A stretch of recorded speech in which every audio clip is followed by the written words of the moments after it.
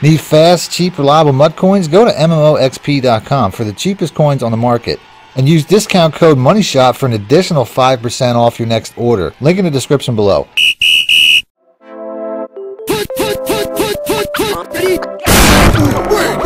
Welcome back, YouTubers and Madden fans. This is Mad Money Shot, sniffing out the Madden cheese as always. Got some more running plays for you out of the Niners playbook. The Niners playbook is one of the best running playbooks in the game, and it's mostly because of all the I-form formations that they have.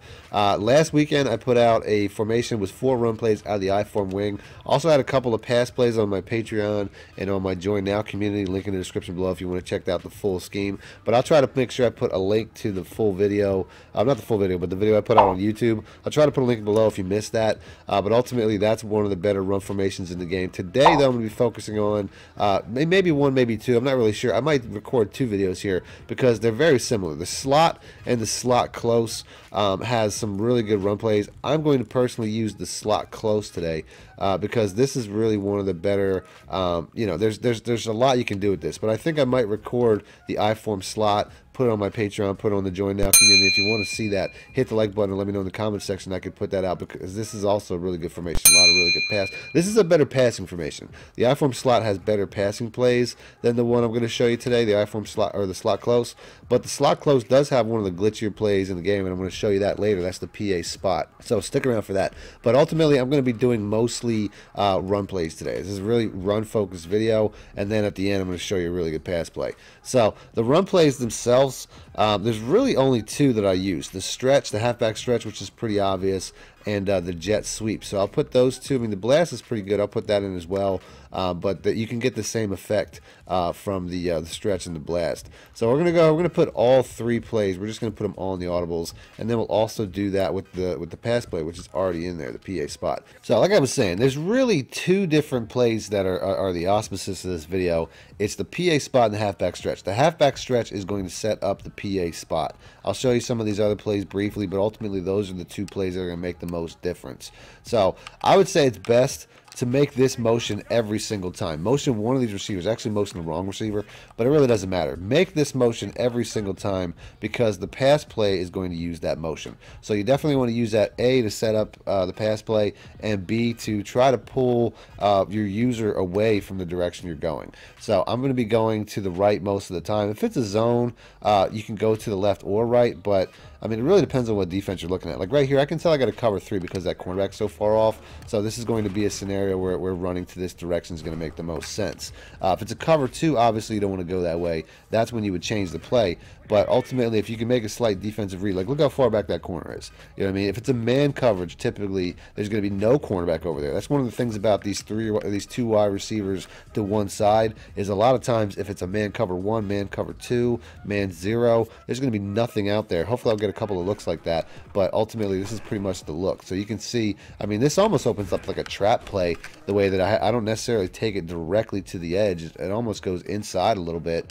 But you can see there's a lot of opportunity there. And then one of the reasons that I like this play rather than the other series, which also had a stretch play, the other series, the I-form slot or whatever the other one was, had a stretch play, but you couldn't flip it because it was a stretch alert bubble, I think. So you can't do that with that play. But this play, you can do that. And that's why I was saying you have the blast, which is a short, it's a run to the other side, but the stretch can really do that anyway, so you don't really have to do that. So here I got the safety in the box. I'm going to go the opposite direction. You might not necessarily get the same type of blocks, but you can see, I mean, obviously I got some really great blocks here. So this is a play that's very explosive to both sides of the field. So, I mean, it's real simple as far as the reads go. If it's a cover 3 like this is, you just want to run to the opposite side of the box safety. As you can see right here, the box safety is right over the receiver side. I'm going to go ahead, I'm going to make that fake motion, like I said, every single time, just get in the habit of making that motion, just because, like I said, if you can get your user to go out a little bit, or you can set up that pass play, which is going to come later, and that's going to be a very explosive pass play against just about any defense in the game.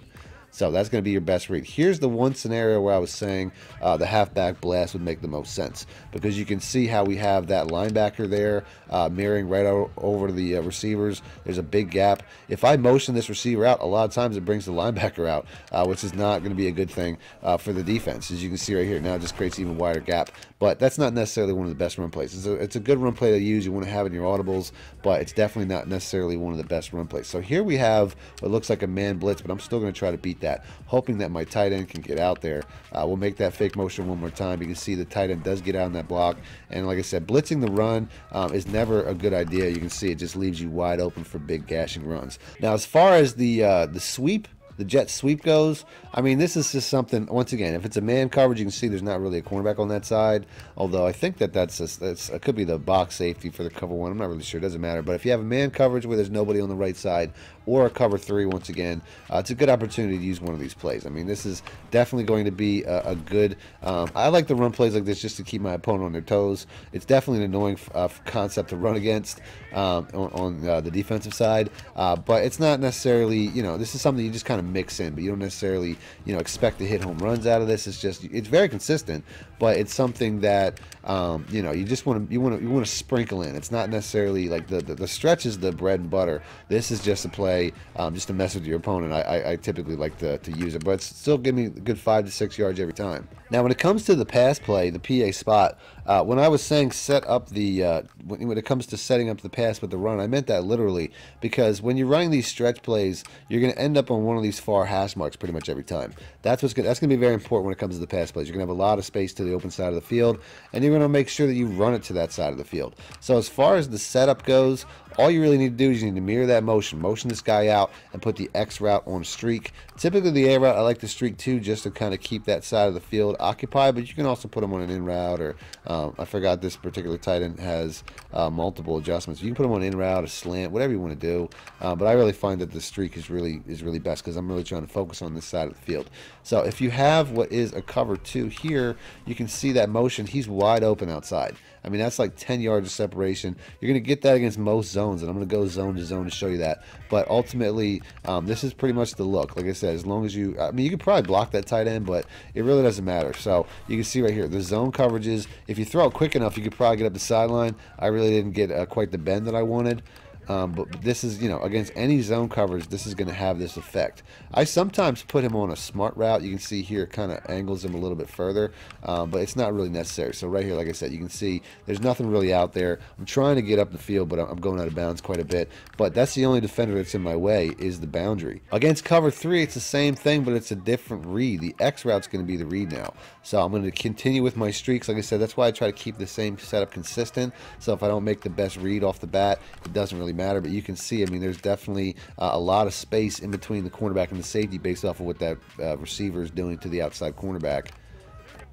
Sometimes, once again, like I said, sometimes I'll put them on a smart route. Sometimes that really helps to pull that cornerback even faster, but it's not 100% necessary. So here we go one more time. Like I said, he's pretty much gone right away, and we're splitting that defense. That cornerback really did a good job of coming back there, though, by last second.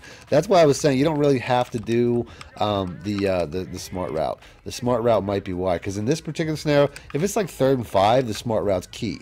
That's great, but on practice mode, it's like 1st and 10 all the time. So that actually extends the route, in my opinion. I'm not 100% sure about that, but it seems like it extends it from for a couple of yards, which kind of helps the cornerback get back into the play. But like I said, if you're doing this on 2nd and 5, hit that smart route. It's going to be even better, because he's going to break at 5 yards. And then, like I said, I mean, there's really nothing but pitch and catch here. They're getting some tight coverage coming up the angle there. So it is what it is. I mean, I didn't get going there, but you can see against cover 3, it's obviously an easy one-play touchdown. And then what really makes this special, a lot of people need cover 4 plays. A lot of people need cover 4 drop show 2 plays to beat that defense. And this play is going to do that as well, although you have to make one slight different adjustment. If I put the X route here on a fade instead of a streak, you can see he doesn't go, like on a streak, he just goes straight up the field. If I put him on a fade, he's going to pull back both of the cornerback and the safety on that side of the field, which is what I want. So now that B route's going to be just wide open again. If I don't do that fade, if I do just the streak, it'll be a one-on-one between the safety and the cornerback. So I'll go ahead and I'll do that real quick just to show you what I'm talking about. The X route here, if I put him on a streak, he's not going to pull that cornerback now. So it'll give me a one-on-one to safety. If you really want to take a shot, you can. You know what I mean? Like if you think you have if you definitely have like a speed advantage, you might be able to make something happen. But ultimately, you can see only one guy goes with him. So if I want both guys to go with him, I just got to put them on a fade, and it'll change that. So now I have that receiver on a fade. They're both going to go. It's going to leave this guy just wide open for a really easy pitch and catch. So no matter what zone defense you're looking at the same wide open look on defense. So I'm going to end the video there. If you guys want to see more stuff out of the Niners, do me a favor, hit the like button and let me know in the comment section. Other than that, thanks for watching, man. My shit out. Need more help or just want to show your support? Then head over to my Patreon and join my team, where you can get exclusive content like ebooks and bonus plays, as well as early access to my vids and more. Link in the description below.